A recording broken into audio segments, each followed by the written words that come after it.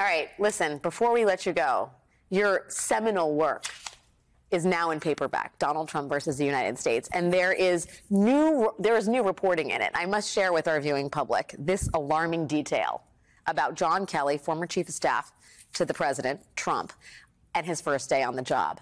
In the first several hours of his tenure, John Kelly learned of a rumor circulating in the West Wing. The beleaguered and soon-to-be former chief strategist to Trump, Steve Bannon, had installed some sort of listening device in the chief of staff's office. It was unclear where Bannon was or what he was up to, and there was a sense that Trump was preparing to fire him. Nevertheless, the possibility that he could be listening in on Kelly's first day was real. So throughout the day, as Kelly was familiarizing himself with the basics of West Wing and figuring out where the nearest men's room was, he whispered as he spoke with aides like Kirsten Nielsen when they were in his office. When Kelly wanted to speak in normal tones, he would step out onto the small patio just off his office.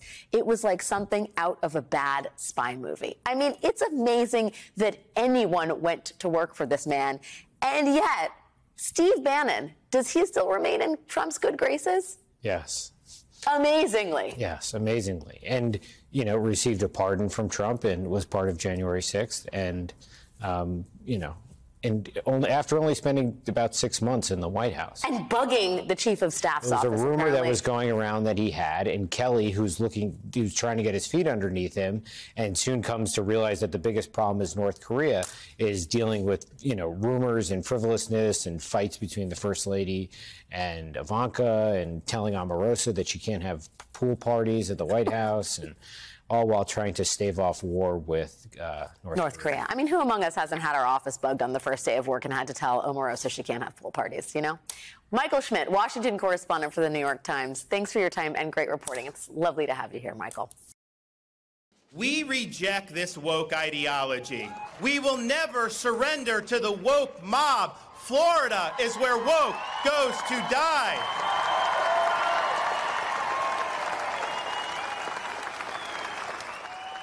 A few minutes ago, we were talking about states that are newly controlled by Democrats and how their agendas differ starkly from the agendas in states controlled by Republicans.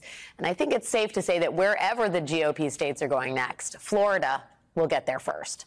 Fresh off his big second-term win, Florida Governor Ron DeSantis is turbocharging his war on woke, in which woke seems to mean anything Ron DeSantis doesn't like. DeSantis goes after all kinds of things for being woke. College basketball, Ben & Jerry's ice cream, Disney, even math textbooks. And now he is slamming professional hockey. The NHL recently announced a push for more diversity in its ranks. Its workforce is over 80% white, and its players are over 90% white. But when they announced a jobs fair in Florida, DeSantis' office called it discrimination for the NHL to specifically invite applicants from underrepresented backgrounds. The NHL folded and removed the job fair posting. So congratulations if you had keeping hockey white on your bingo card of Ron DeSantis' second-term priorities.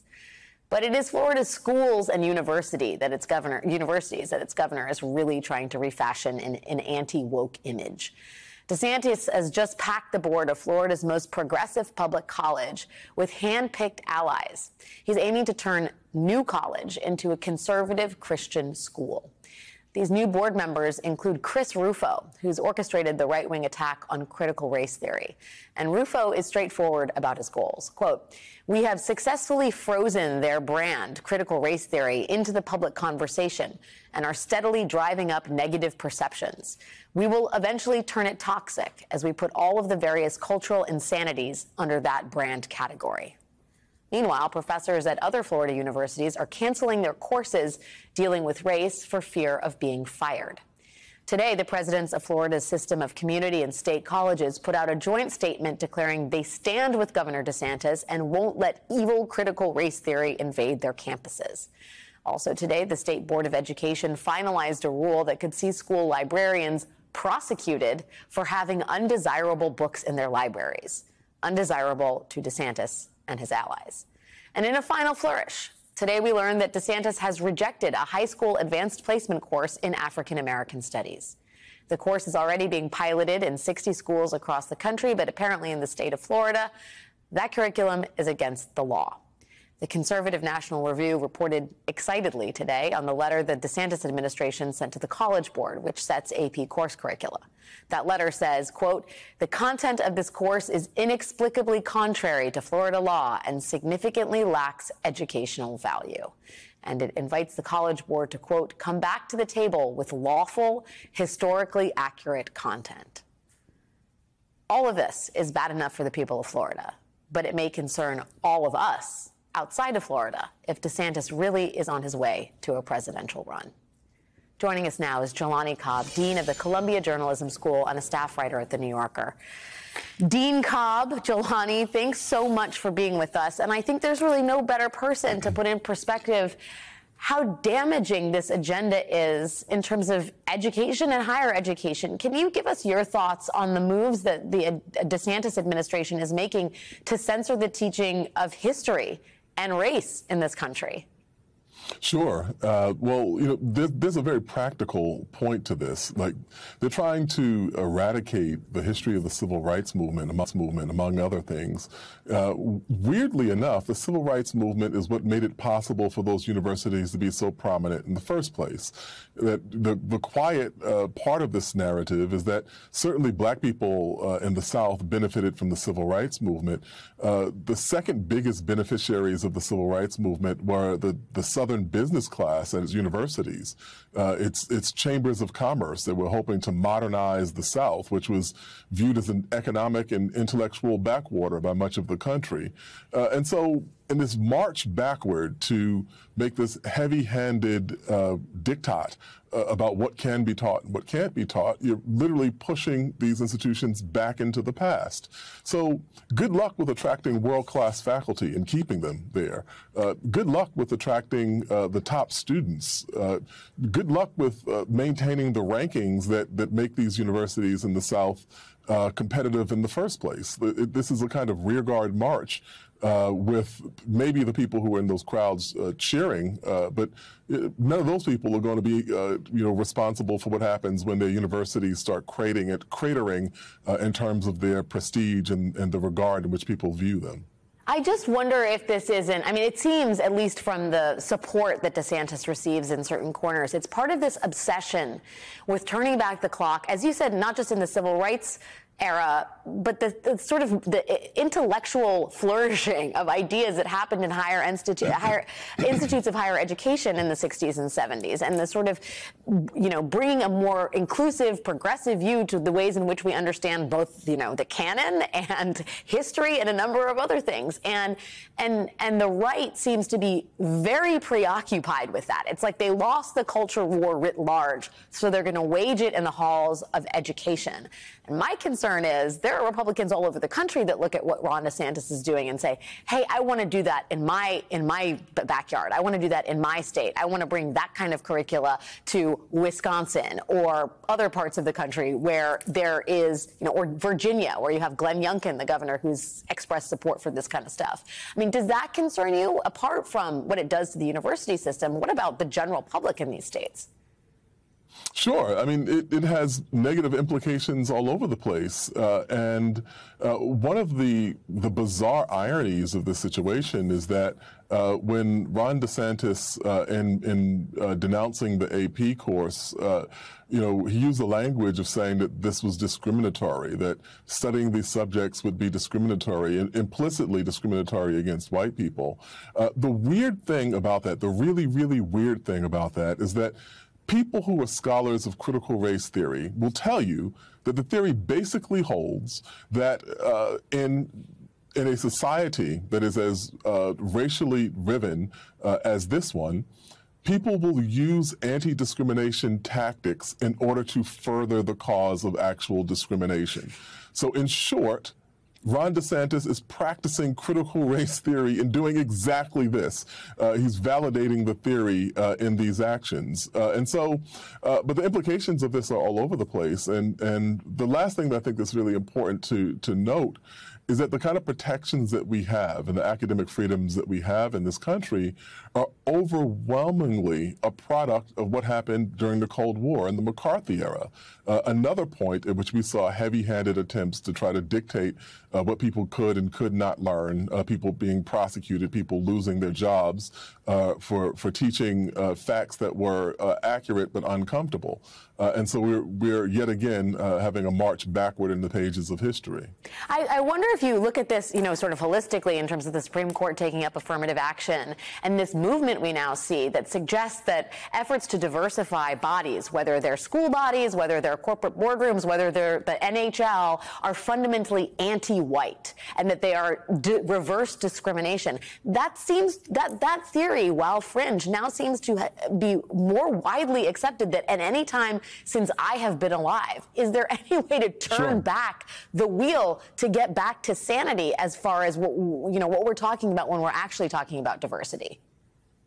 Sure. I mean, so when you cited those numbers, the NHL's workforce being 84% white, its players being 90% white, and then you look at the fact that whites are about 60% or 61% of the American population, you say, oh, well, there's a disproportionate representation there, or rather, a underrepresentation of other groups. So to frame the efforts to diversify as discriminatory are in effect saying that you want to uphold the kind of discrimination that has already resulted in people being so poorly represented in that one area. There are lots of other areas of American employment and universities and so on that we can find those same sorts of statistics about. And so I think that's what's really at the heart here, to try to frame a upholding of the status quo and really validation of the worst sins of the past and try to frame it as an actual kind of civic virtue. Validation of the worst sins of the past. That is what is actually happening here. I think it's really important to make that the headline rather than we're pushing back against some Marxist liberal ideology that's trying to brainwash everyone's children. Jelani Cobb, Dean of the Columbia Journalism School and staff writer at The New Yorker. It's such an honor and pleasure to have you with us, Jelani. Thanks for your time. Thank you. Thank you. Joining us now are Democrats Winnie Brinks, who is the Michigan Senate Majority Leader, and Melissa Hortman, Speaker of the Minnesota House. Thank you, ladies, for being here tonight. It is good to have you with us. There is, at least on one side of the aisle, a lot of excitement about what's happening at the state level. And I will start with you, Winnie. How should the voters of your state set their expectations in terms of what's going to get passed and how fast it's going to get passed? Yeah, I think you heard in your introduction how important state legislatures are. So we are incredibly excited about the aggressive agenda that we are going to pursue. You mentioned some of those things. We will also add expanding civil rights for LGBTQ folks, defending abortion rights here in the state of Michigan. And so we're ready to get to work very quickly. We have committed to be very thoughtful and very deliberate about pursuing our agenda, but we have a lot to do. Yeah, well, Melissa, in terms of that, the speed with which you can act on this stuff, I mean, Scott Walker, who was interviewed about this trifecta, is not a fan of the fact that Democrats hold this much power at the state level, but he did concede that effectively the most significant accomplishments come at the beginning of the legislature coming into power. I wonder if you agree with that and whether you think we're going to see a flurry of activity at in these Democratic trifectas in the coming months rather than the coming years. Yeah, I think you'll see a lot of similar work across those 4 M states that you talked about. Democrats are really united in our values and our priorities. And what's wonderful here in Minnesota is to finally have a Minnesota Senate that's also controlled by Democrats. For the last 4 years here in the House, we've been passing things like gun safety regulation and paid family medical leave. We've been a pro-choice majority, but now we have a pro-choice majority in the Minnesota Senate, and so we can finally take action and put those bills on the governor's desk. Does it worry you, Winnie, that when states become, well, actually, let me ask you a slightly different question. The idea that states are the sort of laboratories for democracy or just laboratories, if not for democracy, is something that's been road tested by Republicans who've had a number of these trifecta and their trifectas have outnumbered the Democrats in recent years. Are Democrats prepared to be as aggressive in terms of the laboratory aspect of these state legislatures as Republicans have been in years past? And is that a political risk at all? I think here in Michigan, we are really ready to take on that challenge. We've got 40 years of pent-up policy ideas here in the Senate, and the Democrats are ready to take that on. I think we do have a narrow majority, so we will be thoughtful. We will be looking for some bipartisan cooperation on certain things, and I think that we can get there with some folks. Our constituents are really tired of the chaos and the corruption and the conspiracy theories that you have seen far too often coming out of Michigan in the news. And so we're really ready to get down to the fundamentals. So I think our legislature is ready to do that. And I think our constituents are really hungry to see that from us. So I don't think the political risk is going to be a big problem. Do you think, let me just ask you a follow on that. How are Republicans in the state houses reacting? Are they, I mean, I know that certain Republicans have been quoted as saying, man, it was like a bucket of cold water, effectively, when Democrats took these trifectas. Do they seem prepared to work across the aisle? Do they see what's happening in Washington and say, hey, that looks like a good idea, pursuing conspiracy theories about Italian satellites? Or do they actually want to get real work done? I think that the Republicans, clearly in Michigan, are incredibly divided. We will be able to find folks who are interested in doing good things for the constituents that they represent. I'm confident in that. It may be tough for them at times, but I do think there are people there that we can extend a hand to and do some good policy together with them. Time will tell, of course, if I'm right, but we are ready to get to work and give that a try. I've been in the minority for 10 years in the legislature. I know how they feel, and I was always really working on finding things that I could do for the people in my district, and I hope that they will too. Do you guys, I'll ask you both this, do you feel like the clock is ticking, or are you confident that the measures you will enact will be so broadly popular that your power could be cemented for years to come? Winnie, you go first. Well, I would just say that, you know, we have 2 years here in the Minnesota House. We will be up for election in 2024. And the one thing I know about being on the ballot is there's always a surprise in the election. People never get the results that they expect. From Minnesota electing Jesse Ventura governor in 1998 to Democrats doing surprisingly well in a midterm election in 2022. We only know we have these 2 years, so we are going to make every minute worth it. And I loved hearing Winnie talk about, you know, that they're really ready to go in Michigan. We've been saying hashtag LFG, and our PG version of that is we are really ready to go. I think our viewers know what hashtag LFG means, and applaud the audacity of that hashtag. There is something called a trifecta in U.S. government. Those are states where Democrats hold both chambers of the legislature and the governor's mansion. States where Democrats won't need to negotiate with people who want to abolish the IRS or hunt down Italian satellites. In total, there are now 17 states with Democratic trifectas. That's up from just 6 in 2017. But the states worth really focusing on here are the 4 states where Democrats just won their trifecta this year. They are all M states: Massachusetts, Michigan, Minnesota, and Maryland. Republicans held at least one piece of the governing trifecta in each of these states for years. But now, with the swearing in of Governor Wes Moore, all of the state legislators and governors for those states have been sworn in, and those Democratic trifectas are complete. And now Democrats in those states can really get to work. In Maryland, Governor Moore and the legislature have already laid out their top priorities: increasing the minimum wage to $15 an hour, codifying the right to an abortion, and gun safety regulation. Not a peep, by the way, about Italian satellites. Legislators in Massachusetts are already planning to file at least 24 gun safety bills as early as this week. In Michigan, Democratic legislators have introduced bills to repeal the state's anti-union right-to-work law, to repeal the state's zombie abortion ban from 1931, and to expand civil rights protections to include sexual orientation and gender identity. In Minnesota, Democratic legislators are working on legislation to protect the right to abortion, to legalize marijuana, to allow undocumented immigrants to get driver's license, and to require Minnesota utilities to move to 100% clean electricity by the year 2040. I know, we all know, things in Washington are a circus right now. And for the moment, that is all they are. The state level is where the real governing is really happening. Democrats have 2 years in power, at least. So what can they get done?